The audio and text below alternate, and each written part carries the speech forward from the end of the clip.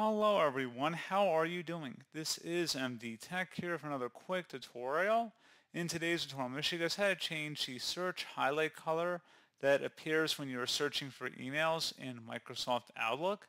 So this should hopefully be a pretty straightforward process here, guys. And without further ado, let's go ahead and jump straight into it.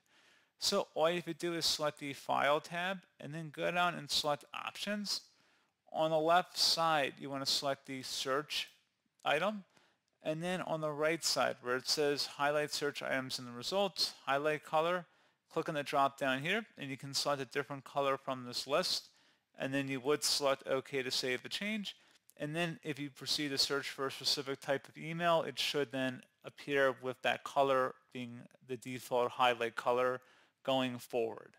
So pretty straightforward process, guys. I do hope I was able to help you out, and I do look forward to catching you all in the next tutorial. Goodbye.